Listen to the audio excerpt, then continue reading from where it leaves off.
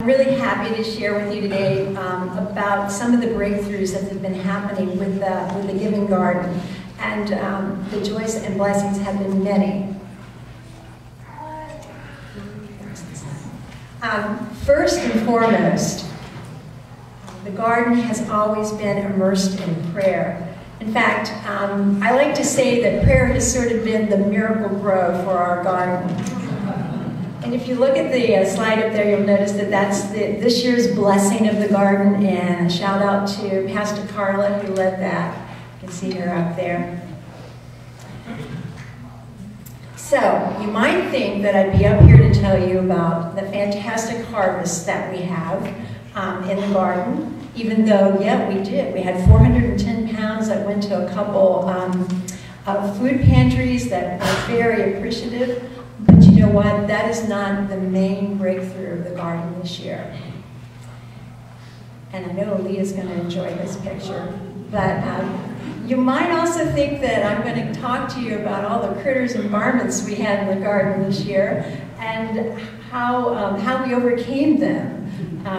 Sure enough, the bunny gave us a lot of good laughs and a lot of entertainment for the children. And the insects taught us a lot of patience and perseverance. But that's still not where the major breakthrough was for the garden this year. The breakthroughs for the garden this year rest in the people of the garden. The people who God has worked through to build community and to build relationships and to build connections into our community and beyond our community, within our church and beyond our church. As we prepared for the 2018 growing season, there were several God incidences I'd like to share with you. First, if you remember, in the spring of 2017, Linda Middleburg came and spoke with us at the blessing of the garden for that year, and she sort of challenged us to look at our garden as not only a giving garden, but a sharing garden.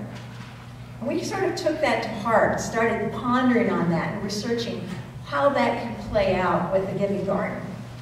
So we went into the 2018 garden season with the theme of growing branches.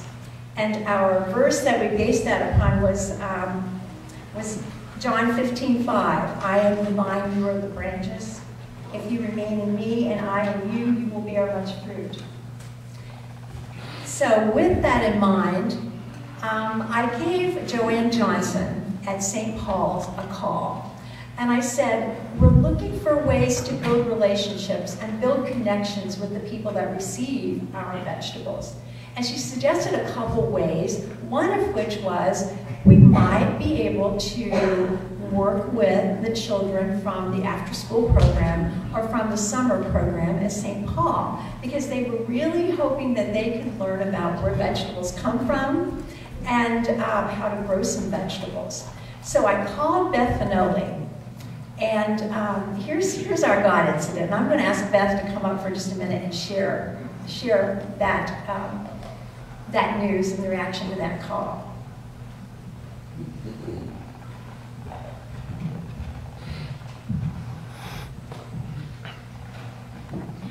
There's a couple of breakthroughs I picked on. I was thinking as you talked to me about that. First of all, I had been at home in my office thinking about, I just took the after-school program back over after 9 years. And so I'm thinking and doing a lot of research on play and what our children need. And I thought, man, we really need to get out into nature. That's what I really want to do this year. So I walk into the church. I mean, it was like 1 or 2 days after Donna had called Joanne, and Joanne goes, hey, Donna Shupp called from St. Andrew, and she wants to know, do you want to take the kids out to the garden? I'm like, oh my gosh, that's just what I needed. And so anyway, coming out here, it was just a wonderful experience. One of the things that happened, you know, it was kind of a rainy summer, kind of a weird summer.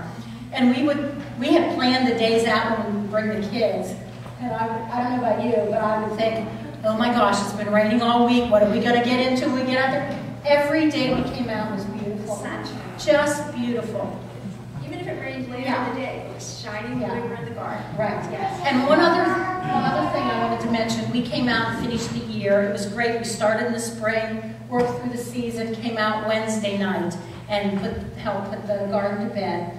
And one of the children that I have is very low effect, very quiet and not, you know who I'm talking about. And I saw him be more animated last Wednesday than I've ever seen him. And so I'm grateful for that too. So thank you all for inviting us out. Have you ever considered that when we pray, the answer that God gives us and the direction that God guides us to just might be the answer to somebody else's prayer as well? I think that's what we have here. Another God incident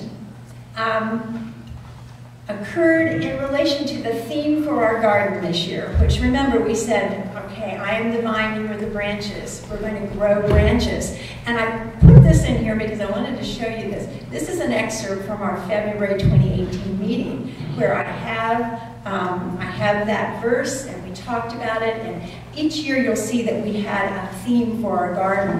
And the year that we doubled our garden, which was 2015, when we doubled the size of it, we called it Growing Our Faith because it took a lot of faith to go forward and do that.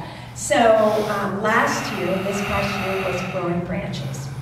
So fast forward to spring, the first time that we get to meet Pastor Lalonde, and she visits a ad council meeting and greets us with a Bible verse that she hands out to us and begins to talk about the meaning of that Bible verse and lets us share back how we felt about that Bible verse.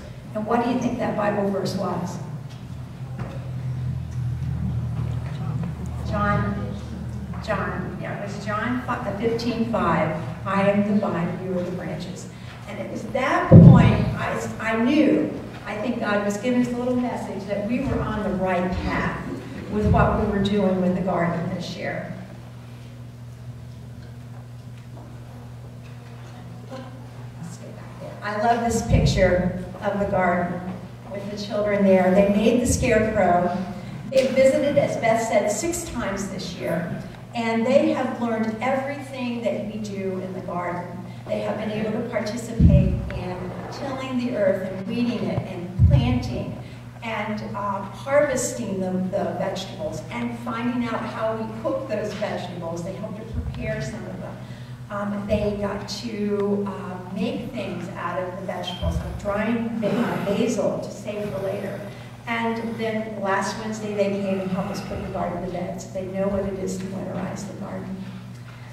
But beyond that, they learned cooperation, they learned teamwork, and I think that they were in an atmosphere where they felt loved and supported. When you're in a garden and one of the children turns to you and says, I just love this, you know that you are in exactly the right place at exactly the right time on that day. And I think that's where God was guiding us this summer.